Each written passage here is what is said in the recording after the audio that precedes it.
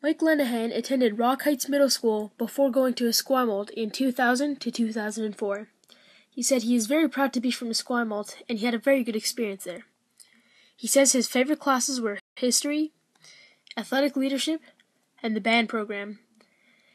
In grade 10, he went to France as a school trip, and he said it was very exciting and it inspired him to travel. After he graduated, three of his friends and himself went to Europe for about a year. After that, he lived in France for about a full year, and then he attended university. After university, he moved to Scotland, where he worked for the government and studied climate change. If he has any advice for future Esquimalt students, it would be to not feel rushed or pressured. He would recommend traveling. And also, he said, use Microsoft Excel, a program that will help you a lot in your high school career.